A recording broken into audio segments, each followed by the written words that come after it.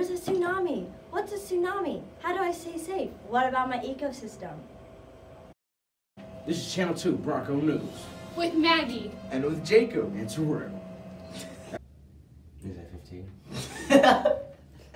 A tsunami is a big wave created by an earthquake that floods and ruins nearby towns. Tsunamis mostly occur in the Pacific Ocean. To stay safe, you have to climb or get 30 meters above sea level and always have a bag filled with supplies. During the tsunami, trees get uprooted, landscapes and habitats get destroyed, most animals drown and die unless you take them with you whenever you go high in the air. So be safe with tsunami and just never sit down.